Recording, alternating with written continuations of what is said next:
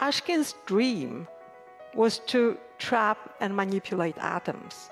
And in 1986, he and his colleague Stephen Chu, Nobel laureate 1997, demonstrated the first stable optical atom trap, later known as optical tweezers. Ashkin then focused on developing the tweezers to capture and study living things, like bacteria, algae, red blood cells, without harming them. His success has a huge impact on biological research, allowing, for instance, to study how infectious organisms attack healthy cells. The levitation experiments and the light scattering experiments that we did at that time for several years was some of the most precise light scattering experiments ever done. The thing about optical tweezers is you see that right here. This is levitation, which takes place when the particle distance from the lens. This is the focusing lens. It's a parallel beam coming in, then it starts to slowly converge onto the particle. This is something like 10 centimeters or more, okay? Now, the optical tweezers was, as time went on, we used to use stronger and stronger lenses, which meant this lens got closer to the particle.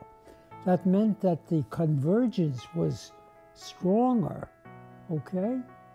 And of course, it turns out that when the convergence is smaller, it begins to have new properties. And in fact, when it gets to the point where this convergence is, well, the numerical aperture, or the F number, is a measure of the convergence. If the numerical aperture is bigger than 1, then we are in the optical tweezer regime. And the behavior is very different. All these things are pretty much transparent. Well, if you look at an onion cell, you look at an amoeba, you look at a virus, you know, they're very thin. They're just so small, the light just goes through it. Any absorption is very small. So they're transparent, and you can trap them. And not only that, I assert, and I've demonstrated, that you can trap essentially everything. The optical trapping can be to all my old pals. Well, I hope that you have as good luck as I do in the optical trapping field, and I wish you all the best.